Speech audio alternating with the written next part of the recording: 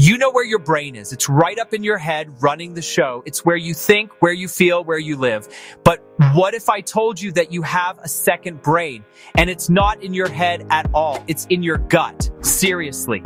Lining your stomach and intestines is a hidden network of over 100 million nerve cells. Scientists call it the enteric nervous system, but you can just think of it as your gut brain.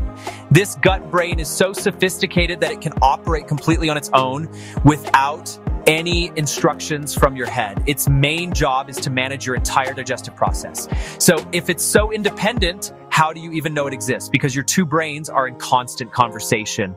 And most of the chat is actually from your gut up to your head. Think about those butterflies you feel when you're nervous, or that gut-wrenching feeling when you get bad news. That isn't just a saying.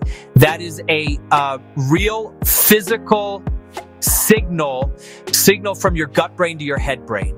It's your body's second brain saying, hey, pay attention. Something important is happening down here.